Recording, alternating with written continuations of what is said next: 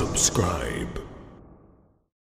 Hi everybody and welcome. My name is Alison, the online piano and the online violin tutor.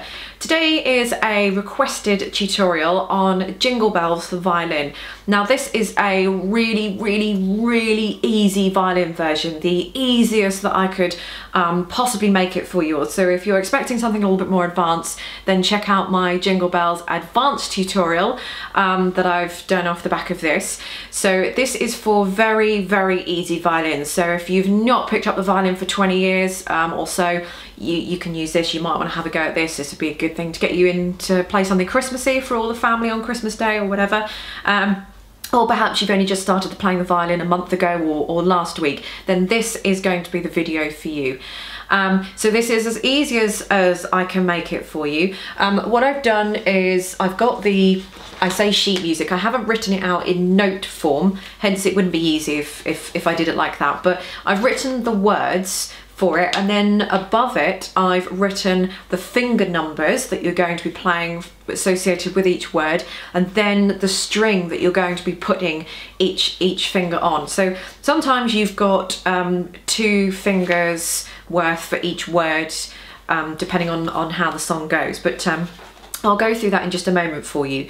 What I've decided to do with Jingle Bells is I've given you the verse and I've given you the chorus as well. So everybody knows the chorus, jingle bells, jingle, but some of you may not know the verse or be so familiar with the verse, but I've done the verse anyway. If you want to do more verses, then obviously you just repeat it, but to save me having to write everything out again. So what I would suggest, the first thing you do before you even grab your violin and start getting on playing this, then print out this sheet that I've done here for you. I'll put the link to it underneath the video. It's completely free. All you need is a printer and some ink to print it out with.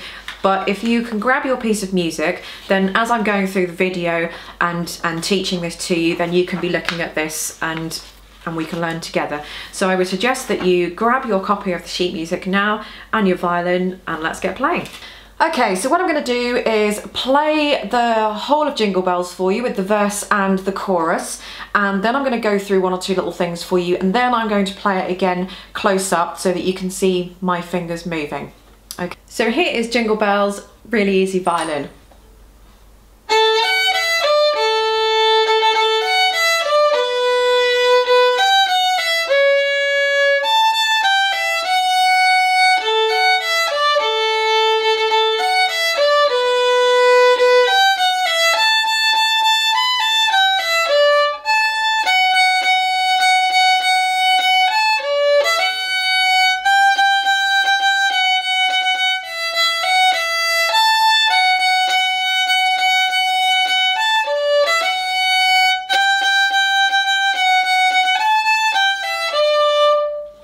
So there we go, really easy Jingle Bells on the violin with the verse and the chorus.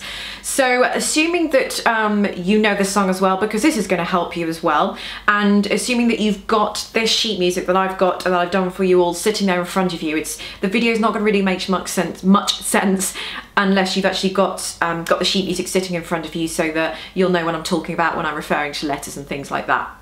So you've been given the words. I thought that would be easy to have the words rather than having the sheet music, otherwise it would completely defeat the object of doing this. Just before I go any further with that, actually, with the key that this is in, this might not be the original key, or it might not be the key that you've heard it in, or you've heard it playing in, or whatever it is.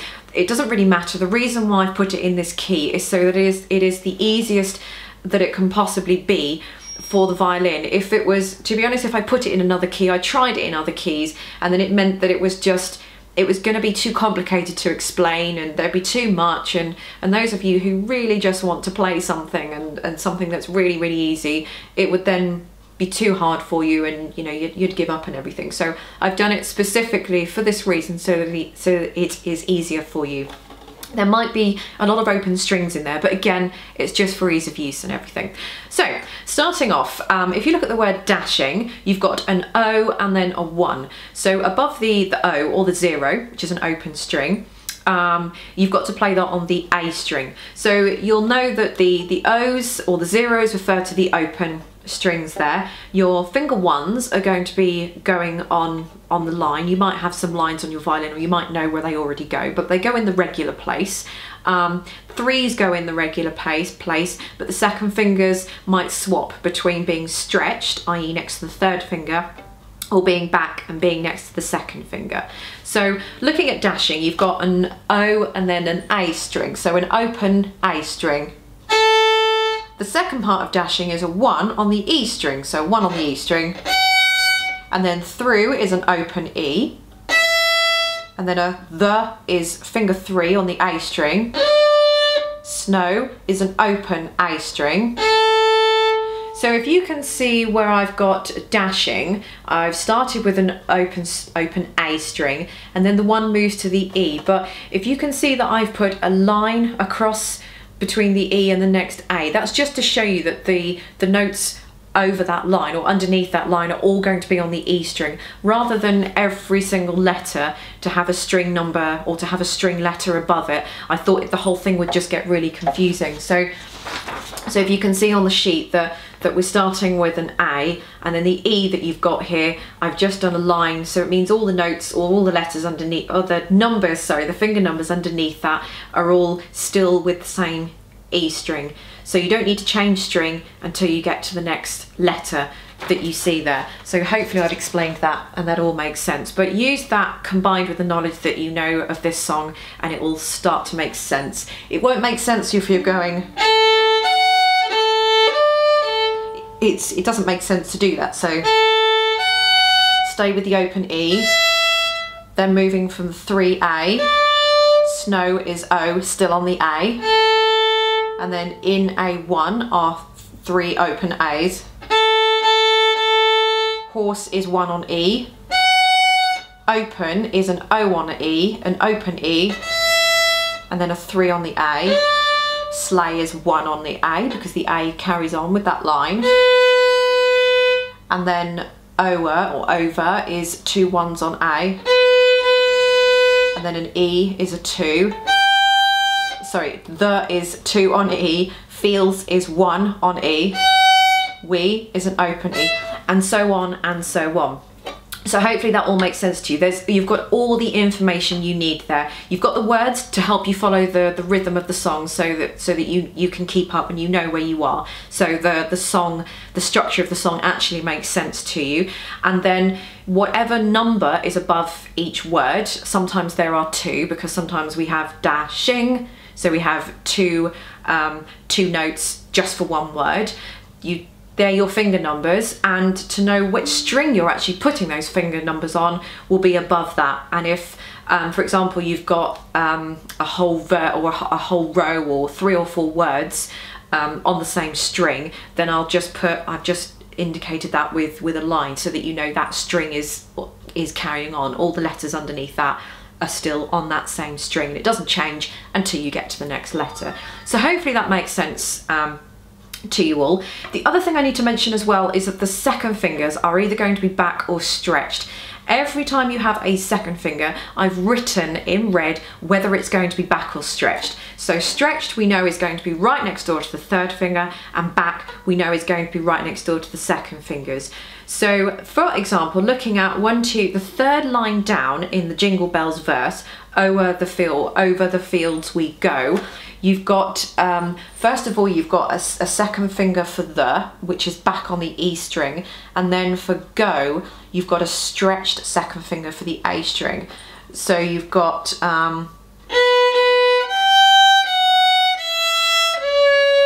1 minute it's back, the next minute it's stretched. But it's fine because you've got 2 other notes in between that, so it's not a big deal, it's not a big effort to be moving your finger. Just make sure that it's back and then it's stretched when it needs to be. So I think that's pretty much everything explained for that. I can't think of anything more that I need to explain. The only other thing you need to know is just know the names of the open strings, and then pretty much you're good to go. So what I'm going to do now is try and do you a close-up of me playing. I will apologise now if it doesn't sound quite as good as it did a few minutes ago. It's just because I'm having to literally angle the violin down like this so that you can see me play, so it means that it's just a little bit more awkward for me, but it's just purely so that you can see my fingers moving about on the strings and follow that along with the music. It's easy with the video because you can stop and start me as well and have a look to see where I'm going to and from. So I'm going to do that now for you, and then I'm going to come back. So here is Jingle Bells for you close up.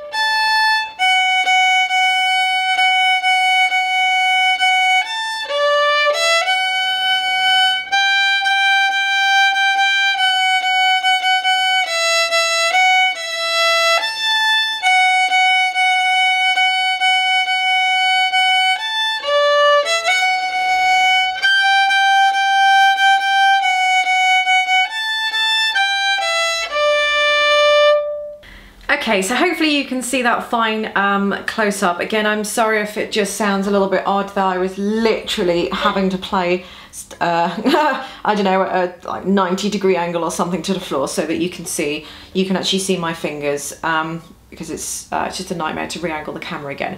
But anyway, hopefully you get the idea with all the fingers and everything. I was actually playing that, and I noticed when I got to the chorus for Jingle Bells, when I was doing Jingle All the Way, so you've got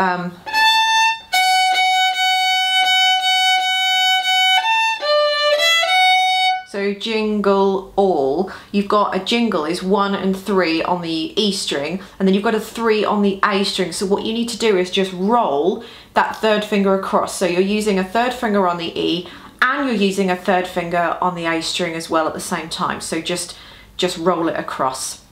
That's all you need to do there. So as long as you're ready for it, you can be prepared and roll it across. Whatever you do, don't lift your finger up and put it down again, because you'll get an open E string in the middle. So just roll that finger. Nothing complicated, just roll it. So hopefully that all makes sense to you, and you understand that. Any comments in the box underneath, do leave them. I'll try and respond to them if I can't. Maybe one of you guys out there can help someone out.